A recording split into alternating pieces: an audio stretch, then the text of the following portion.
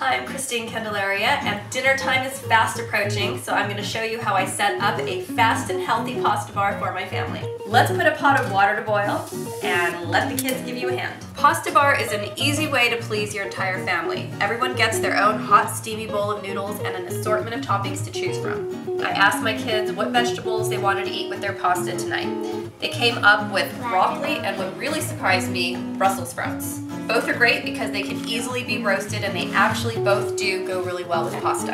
You're going to toss the broccoli and Brussels sprouts with 2 to 3 tablespoons of olive oil each. Half a teaspoon of salt. And a little bit of pepper. Not too much though, right? I don't like pepper. Don't worry, I didn't put too much. Now get your hands in there and mix it up. All right, and we're going to make sure that they're evenly spread out. It looks good, huh? Make sure the oven's preheated to 425 degrees and give these veggies a good 20 minutes to roast or until the edges are golden brown. So our friend went to France and brought us back some animal pasta shapes that the kids want to eat, and I'm just gonna add some spaghetti to that so we have enough food for the whole family. And I'm gonna boil them both in the same pot. They take the same amount of time. Yeah, I don't actually feel comfortable with you guys so close to the hot pot and the flame, okay? Veggies are roasting, pasta is boiling, you have plenty of time to arrange the toppings. Look for toppings in your pantry, maybe a can of olives or tuna, a jar of sun-dried tomatoes, leftovers in the fridge. All of that will work for your pasta bar. Feel free to doctor up a jar of pasta sauce any way you like. You can add ground beef, meatballs. I'm gonna add some pre-cooked lentils to ours.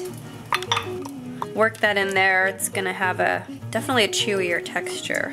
Pasta night at my house is not complete without garlic bread. My husband and my kids love my garlic bread. Just slice up your favorite loaf of bread. I'd say about an inch thick. A quarter cup of olive oil, half stick of butter, sprinkling of Italian seasonings, and I just kind of crush them up. 1 or 2 cloves of garlic, and just a dash of salt. Boom. We're just gonna put this on the stove on a really low flame and let that butter melt, and then mix it all together so we can put it on our bread, okay? And you paint the bread, okay? Night, can you get off the table? Can you get some plates out, please? Start setting the table so we can eat. Pasta's almost done. Oh no, the garlic bread. Don't do the garlic bread. I'm gonna put this on broil. Garlic bread is the last thing you want to cook because it cooks really quick. It burns really quick on broil. So, you know, you can just make it, serve it fresh and hot on the table. These are beauties.